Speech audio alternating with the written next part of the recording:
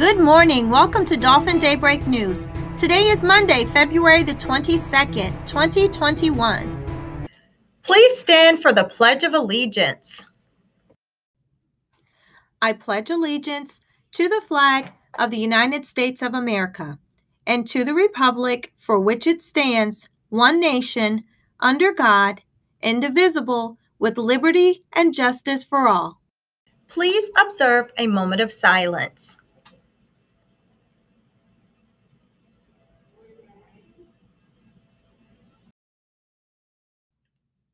Here are today's announcements. And now for a moment in Black history. The skies had never seen a pilot like Bessie Coleman before. She was the first African-American woman to earn an international pilot's license. When her brother John returned from fighting in France during World War I, he told stories of the freedom that women overseas enjoyed. They could be pilots, he said. That sparked Bessie's dream of flying.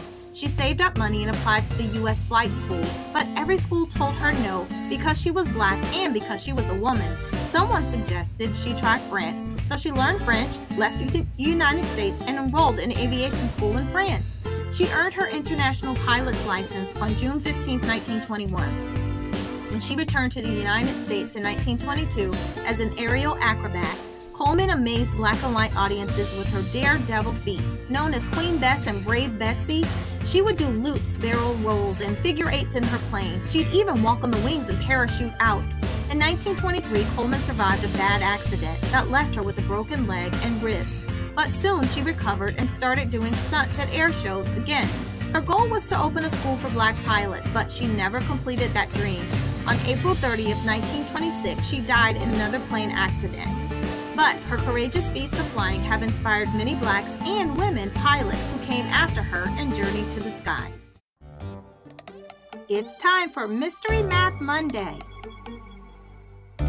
Can you solve this? If the apple equals 4, the apple plus 2 equals the sum for the banana.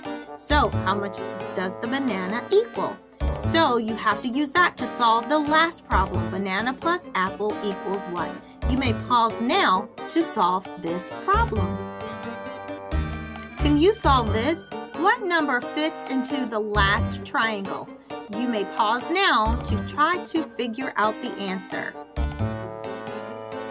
Tune in tomorrow for the answers.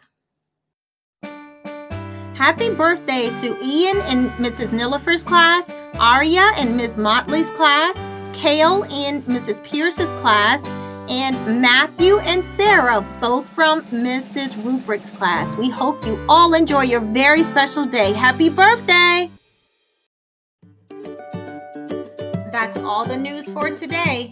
Remember, Red Mill Dolphins, be safe, be respectful, and be responsible. Have a great day.